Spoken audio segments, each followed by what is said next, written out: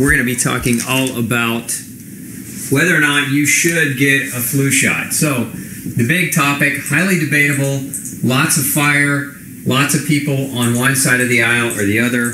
I'm going to try to lay it out for you so that you at least, at the very least, can go make an intelligent decision based on your set of circumstances. Again, we want informed consent. That's what doing a flu shot, whether you should or shouldn't, is all about. I'm not very pro-vaccination when it comes to the flu shot for a number of different reasons, which we're about to talk about.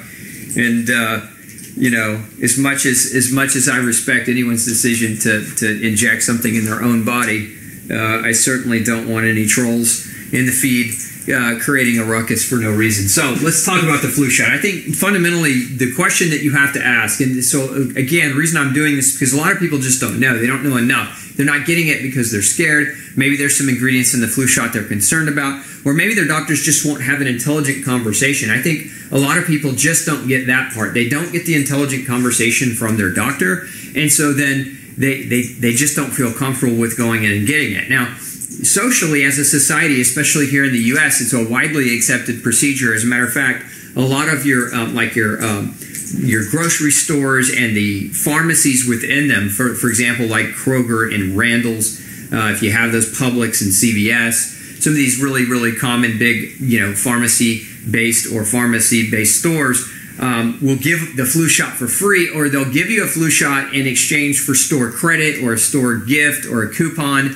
And there's actually a reason why they can afford to do that, because they're actually, in many of these cases, they're billing your insurance and getting reimbursed about $50 for that, so they can afford to give you a $10 coupon or a $20 savings coupon to do that. That's kind of the dark side of the flu shot industry, and one of the reasons why a lot of these outlets really heavily promote it for free. I say it's not free if it comes with a lot of added ingredients. And so there's two questions I like people to ask. Number one, does it work? Fundamentally, if we say let's get a flu shot to prevent a cold or a flu, then we have to ask the question, well, how well does it work? What is the efficacy of the medication? I think as any person subscribing or prescribing to a medication or following the orders of a doctor, we are owed at least that information.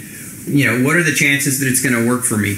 And there have been a number of studies that show a wide varying range of percentages about whether or not and how well they work. But on average, and this is even coming from the CDC, 43% of the time, and again, it's numbers directly being reported, that it works about 43% of the time and as much as 50% of the time. And some would say that that's even lower. As a matter of fact, a Cochrane database study where they analyzed, it was over 40 years of flu vaccine information found, 40 years or it was 40 studies, I don't remember, so don't quote me on that part, but they analyzed all the data on flu vaccines and how effective they were, and in this particular study found that 33% of the time the flu vaccine worked. So that's to me, if you know the answer to this question, now you can make a better and a more intelligent decision on whether or not it's something that you want to do.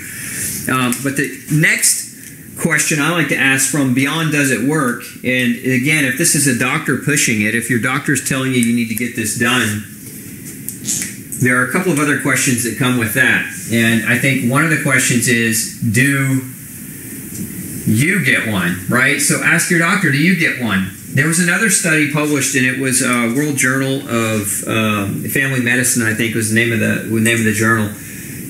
Do the doctors and the nurses that are recommending them actually get them? And one study found that 70% of doctors and nurses actually do not even get a flu shot. Now, this may be different if you work in a hospital environment. So if you're a hospitalist, some hospitals require their workers to get flu shots annually, and so if they have an opt-out, the only way that the nurse or the doctor could opt out is if they choose to wear the mask as long as they're in the hospital seeing or being around patients. But that study found that as many as 70% of doctors and nurses actually decline, don't actually get a flu shot, which to me is quite alarming, because if the rest of the world is saying how effective and how much you should get it, but the people who are actually making the recommendation that more than half, not just 40% or 30%, but 70% are actually not getting one themselves, then what does that say about answering this question?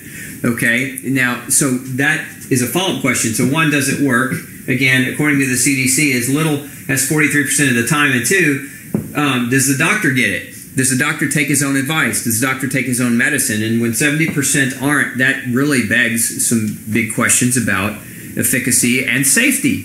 And that really is, part two of this equation.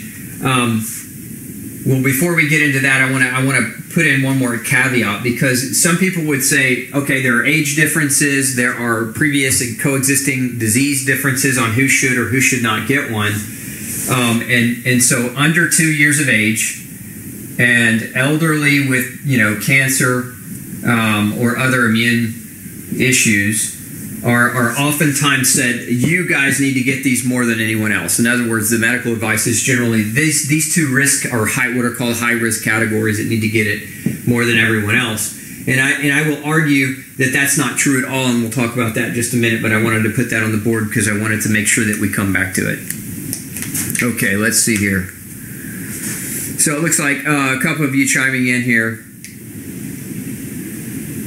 Yeah, so that's a great point, I think, because many of you are chiming in. How many of you have actually asked your doctor? So if you've asked your doctor, what's in a flu shot? How many of you, and answer this in your feed, how many of you have asked your doctor what's in the flu shot and they didn't know the answer? So if you have been involved with your doctor on this conversation, say he didn't know or she didn't know. Just type that in the feed. I want to get a feel for how many people have actually asked this question and got back blanks, got back no actual answer, because that, again, it's very important. How can somebody make a recommendation if they don't actually know what they're making a recommendation for?